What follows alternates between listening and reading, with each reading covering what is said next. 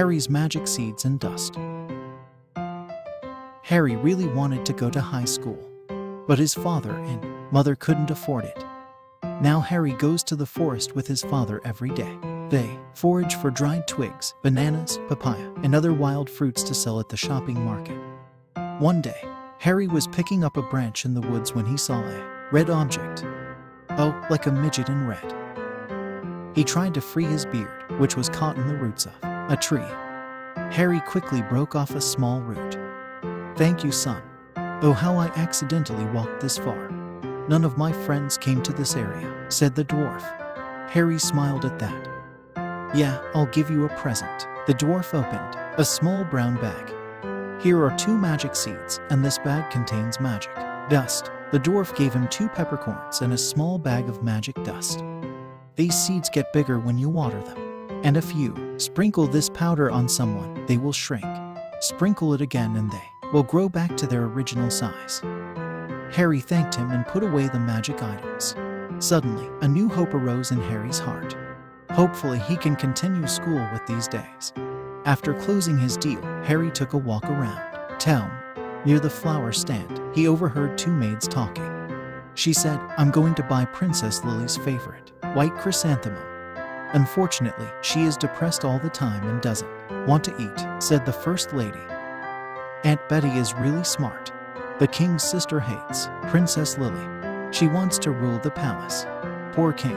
The king thinks his daughter is studying abroad, locked in the castle. I didn't know you were being taken," said the second lady.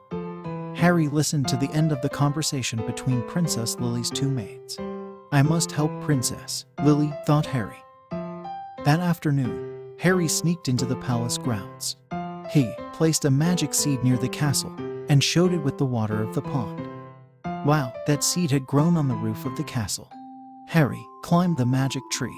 Then they entered through the castle window on the 7th floor. Princess Lily was trapped on the 7th floor. Princess Lily, the same age as Harry, was very surprised. Harry quickly introduced himself. "I want to help you," said Harry.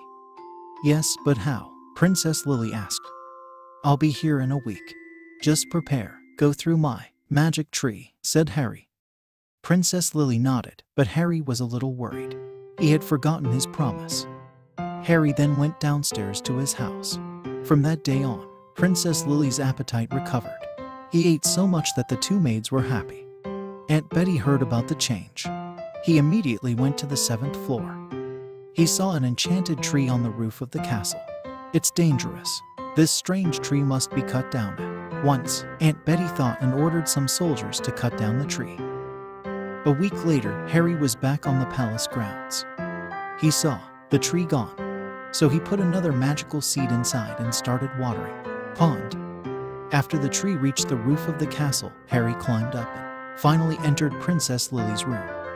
The 2 guards were surprised to see the strange tree growing again. They hurriedly cut it down, and the tree fell. "Oops, I can't get down. My tree has been cut down again," said Harry, looking out the window.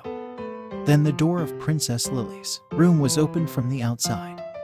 "Well, apparently there's a little crook called Aunt Betty." 2 soldiers stepped forward to catch Harry, but Harry had some magic dust ready. He sprinkled Aunt Betty and the 2 soldiers with magic dust. The 3 became small like chess pieces. Princess Lily immediately put it in a small bag. "Let's go see her father," asked Princess Lily. The king was very surprised to see her daughter. "It's not school yet. Are you back already? And why is your face so pale?" asked the king. Princess Lily told what had happened. He took Aunt Betty and her 2 soldiers out of his pockets. "Lily, how long were you locked up?" "Castle, 2 months and 11 days, father," replied Princess Lily. "Okay, then Aunt Betty will have to be imprisoned in the castle on the 7th floor for 2 months and 11 days. Then 2 soldiers will be transported to guard the desert outpost. So ... you and Harry." The king thought for a moment. Harry waited nervously for the king's words to continue. "Both of you should study abroad," continued the king. Harry thanked the king repeatedly. Even the dwarves who gave him magic items. All this allowed him to continue his studies.